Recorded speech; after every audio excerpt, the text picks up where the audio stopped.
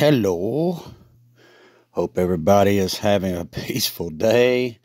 I know mine was peaceful yesterday. It was so peaceful I was about to pull my hair out.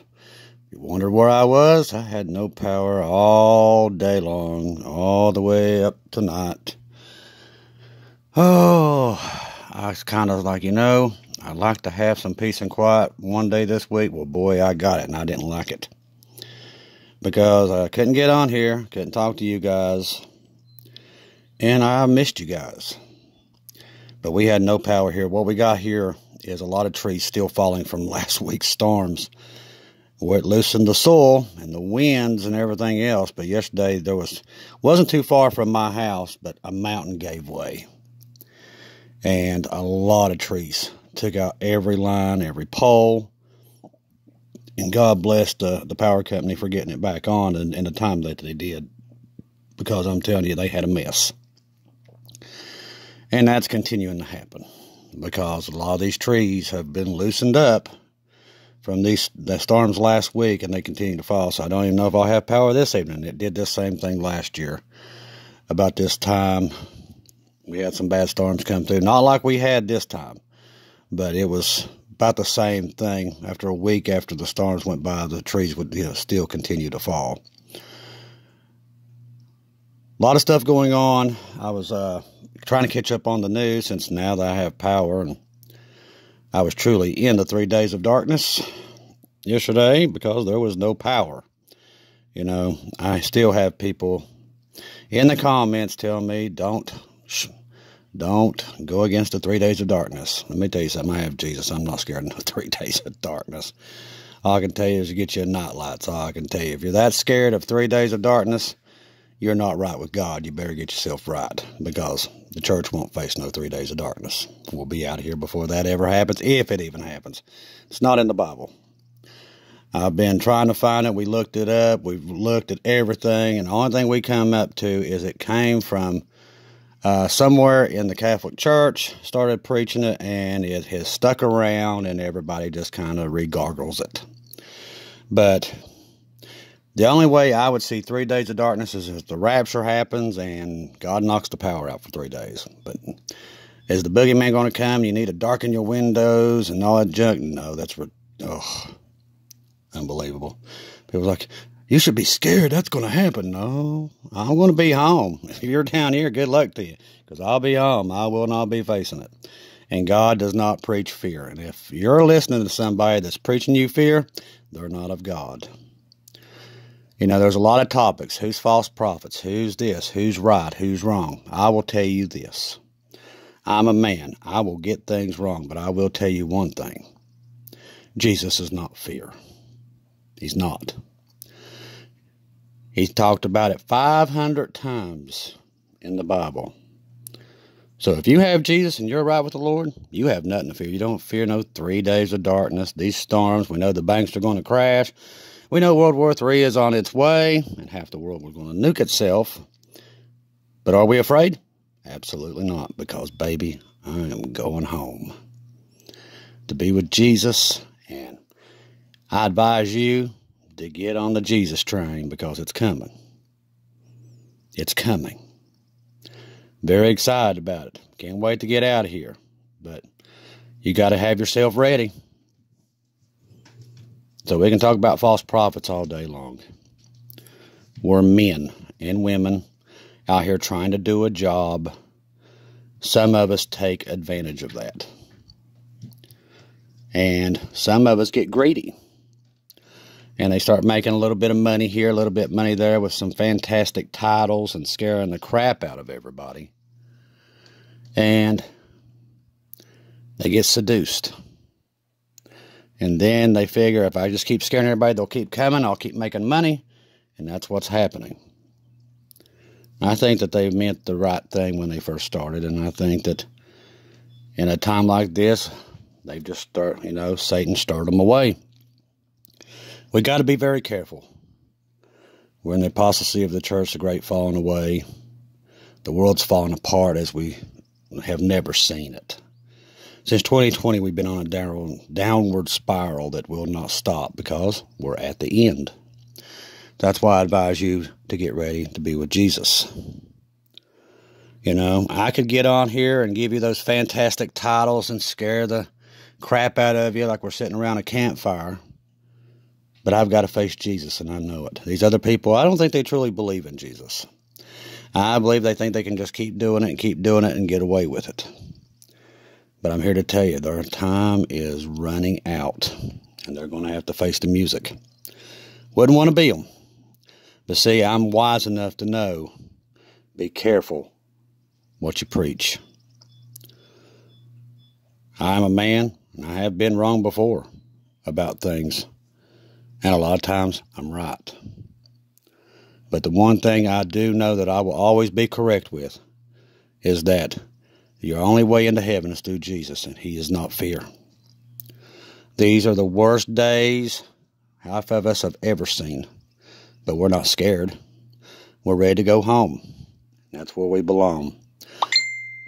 That would probably be the famous Bonnie Reed.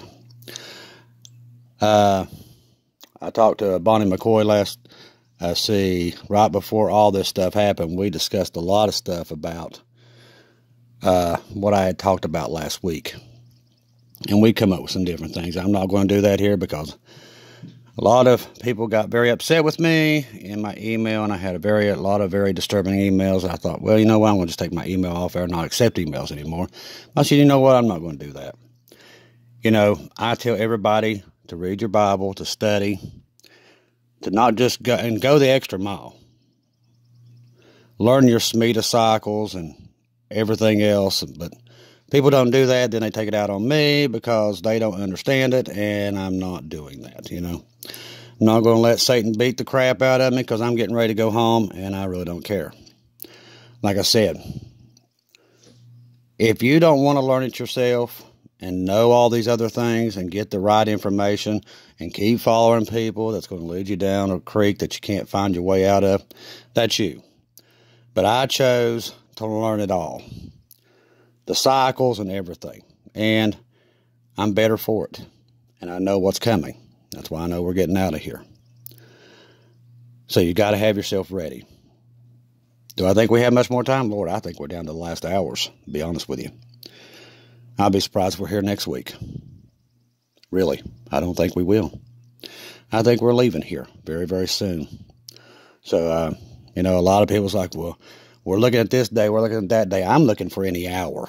I'm not looking for a particular day. I see the signs. I know what Shemitah cycle we're in. It's the 11th since the Jews become a nation with Israel. And I know what that means. It means judgment. It means I'm getting out of here. I advise you to be ready to get out of here too. You can believe it or not, really don't care. As Noah said, he warned them and warned them and warned them, and they wouldn't listen. That's what I've done for 5 months, is warn you and warn you. I can't hold your hand. And I have a lot of people say, I'm so discouraged because everybody I talk to, they won't listen. And they're not going to listen. You're responsible for yourself. You better worry about yourself. These other people, they don't want Jesus. They don't want to hear about Jesus. He's already told you. It's in the Bible. The last days, they'll smock, laugh. They won't have no part of him. Let me tell you something. When we leave here, my goodness, boy, they'll hit their knees then because they're going to know. And I will tell you this. The world is about to know there's a God. And His name is Jehovah. And I'm telling you, it's any day now. That sky that you're looking at right now in this picture is going to open up.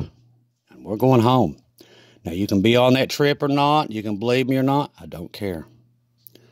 I advise you to be on that trip, getting out of here.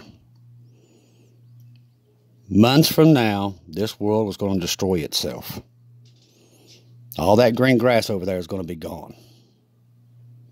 It's not very far after we leave. The nuclear war will happen. It will happen this year. Now, either you can be here in it, or you can leave. That's why Jesus is warning everybody to be ready to get out of here, because you don't want to be here. I'm telling you. But like I said, I'm doing the same thing that Noah did. I'm telling you the storm's coming. The rest is up to you. But people want it. There'll be billions of people Well, I can't leave my sports or my entertainment or my Hollywood or my daily events. I've got to have them. But let me tell you something. Once that ship sails, all that daily life, all your sports are going to be gone. All your Hollywood is going to be gone. That stuff's not going to exist very long after we leave. It will be gone forever. It's not coming back. All that stuff will be gone. No more Little League games. No more of any of it. It will be over. You can believe that or not, but you'll know it. You'll see it. If you're stuck here after we're out of here, you'll see that once we're out of here, that stuff ends months after we're gone. And it don't come back. The next thing that happens after all this is the 1,000-year reign. And everything's run by Jesus, which will be a better place and a peaceful world.